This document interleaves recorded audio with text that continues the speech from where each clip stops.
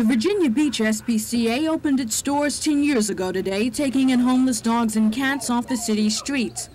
Because of space limitations at the animal shelter, a new building will be added, creating about a third more space to the existing facility. The new addition will cost around $100,000 and will be completed in March. Two SPCA board members, Stuart Gordon and Elizabeth Sills of Virginia Beach, laid a cornerstone today to officially mark the occasion. The new structure will house new operating and recovery rooms, an adoption room, and a classroom for humane education. About half of the money being used to construct the new wing has been borrowed. The SPCA is conducting a fund drive in hopes that it might be able to pay off the construction loan within a matter of months. Ava Hurdle, Area 10 Eyewitness News, Virginia Beach.